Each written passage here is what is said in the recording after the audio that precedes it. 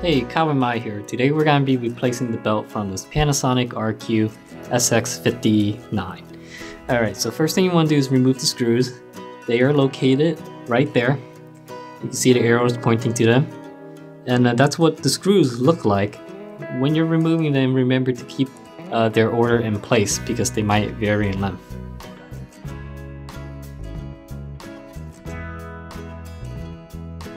So once the screws are removed, you can begin prying the case open. However, this corner here is actually clipped together. So you can see that I just took a flathead screwdriver, unclipped it, and now I'm lifting the case open, exposing the board. There you go. Something you can't see is the belt because the belt is actually underneath the board. So that means we need to do some desoldering to remove the board. And there's also screws around the board holding it in place. So you can see I'm using my soldering iron, just warming up the joint and sucking up the solder with my desoldering tool. I have my soldering iron set to 290 degrees Celsius.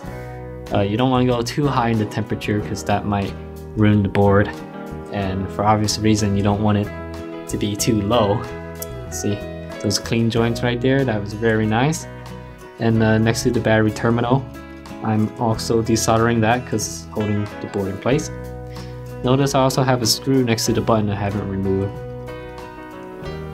And I noticed this while I was desoldering, so there I am removing the screw. Okay. Alright, so this part is optional. You don't need to do this, but right here I'm just removing the ribbon cable for the head. Alright, so once that's removed, you see you can just lift up the board just like that. Real easy.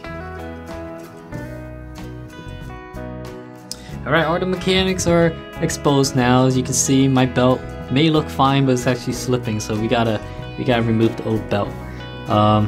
So to do that, you gotta kind of take apart the motor a little. You see I just took off that C-clip, and the motor is just two magnets sandwiched together, so taking the top magnet there is prying it off. You see that motor, it's a little flimsy. I removed it, and right now I'm just running my finger through it to feel if it's sticky or not. In my case, it's not sticky at all, it's really smooth, so that means the pulleys are probably clean and they're not sticky at all. So take your new belt, route it in place. This part's kind of tricky. You see, I'm just routing it in place, and if you don't know how to route the belt because you weren't paying attention before you removed the old belt, on the board, underneath the board, there's a little picture to tell you how the belt is supposed to be routed. So since these are generic belts, you might get a rough corner. In my case, there's the rough corner. Just have it facing away from the spindle of the motor because that might cause some unwanted wound flutter. So that's what I did there. And time for the magnet to go back on. Just hover it over the bottom magnet until it aligns. You know it's aligned when you move the magnet and the top magnet is following. I meant the bottom magnet following the top magnet. And I just like to drop it back in place because I feel like it makes the alignment better. You know, while it's falling in the air, it might adjust itself. Now if you have a bad connection, you might want to remove the battery contact here and clean that pin with some rubbing alcohol because there might be some corrosion, and in my case you can see there's some corrosion there, that dark spot. And okay, so once you do that, time to put the board back in. But before you do that, spray the volume knob with some contact cleaner. Just rock it back and forth just like that. Okay, and now you can just put the board back in and we can start soldering everything back together. Just screw the board back in place before you do solder though, just to hold everything tightly in place.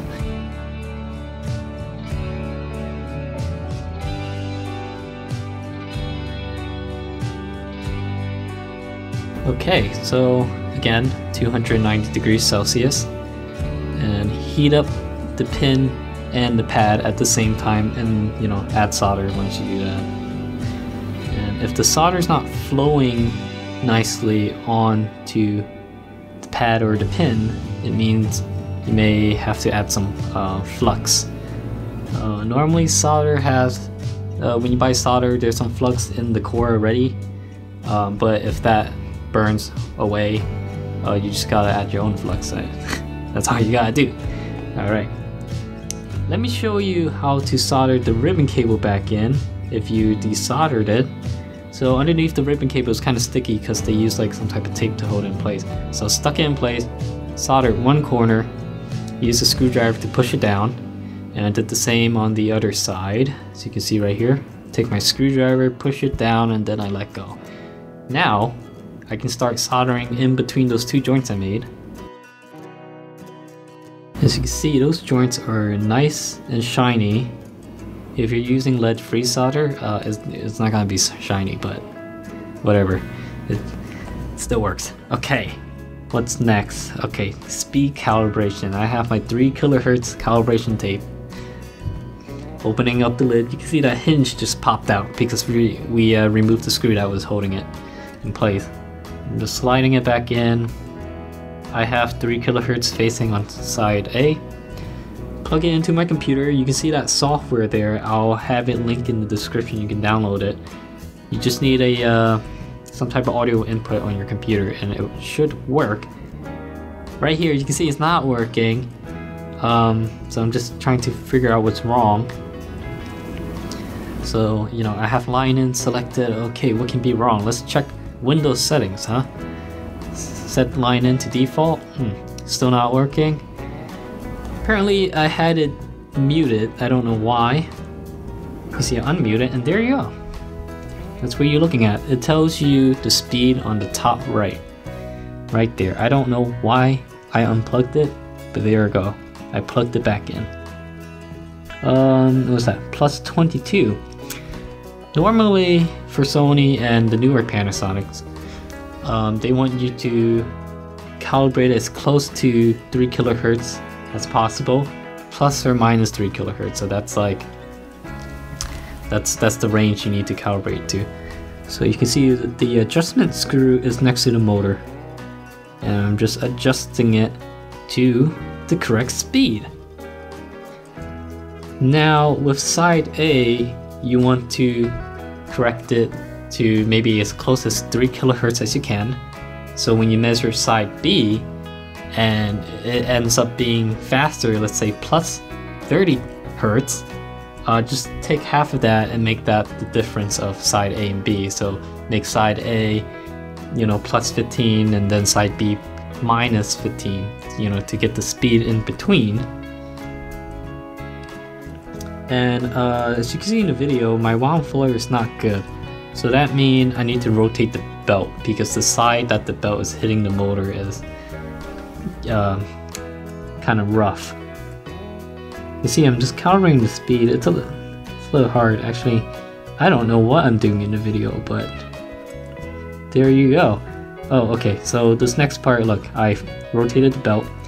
So you can see the wound flare is acceptable now. It's below 0.5, which is very good. Anything below 0.5 is acceptable by me. Now, of course, in the video I didn't show, but I demagnetized the head and cleaned everything. But this is just a belt replacement tutorial video. So once you finish that, just start putting everything back together. Flip the hold switch up, because on the board there's a little notch that protects the switch from breaking. So flip it up, and when you put back the case, make sure the hold switch is also up. Just hold it with your finger, align it, put everything back together, screw it in place, and there you go. You got yourself a repaired Panasonic RQ-SX59 portable cassette player, and now you can just enjoy it for many years. Alright, so thanks for watching. If the video helped, give it a like. If you want to see more tips and how-to videos like this, just hit that subscribe button, and yeah, thanks for watching.